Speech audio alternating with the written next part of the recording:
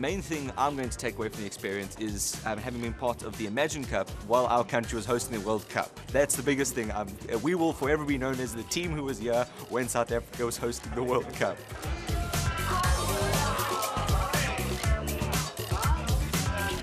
So what we're looking at now is this is a stadium modeled on the Royal Bafokeng Stadium. We want to simulate people exiting the stadium to see potential problem areas. Where are people getting stuck? Do we have enough exits? So we loaded the stadium with 40,000 people, and all of them have to evacuate the stadiums through our exits over here.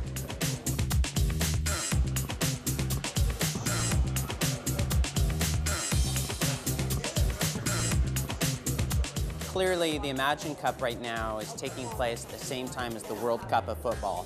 And as soccer fans around the world and football fans have their eyes and attention on the best of the best when it comes to the world's greatest teams in football, technologists, NGOs, governments, and students really have their eyes on what's happening at the Imagine Cup. We're trying to make a label to rate the entire life cycle of a product and how polluting it is. And we're trying to make a unique way to bring this to the customer. We're really trying to reach them on their platform. So we're using social media, mobile phone applications, websites. Our project is about improving the medical infrastructure in developing countries by supporting local manufacturers and local suppliers so that the hospitals in developing countries can get their medicines from local suppliers and not via drug donations.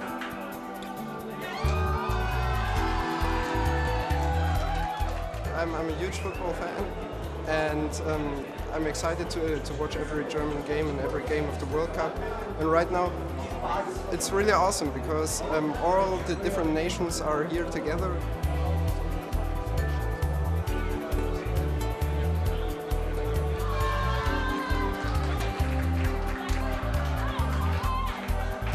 Competing should not only be about winning, it should be about participating, about making friends, and both the Imagine Cup and the World Cup do that very well, I think. Hi, I'm Ignacio Lopez from Argentina. I'm judging for software design this year. I also judged software design in 2008 and I was a competitor in 2007.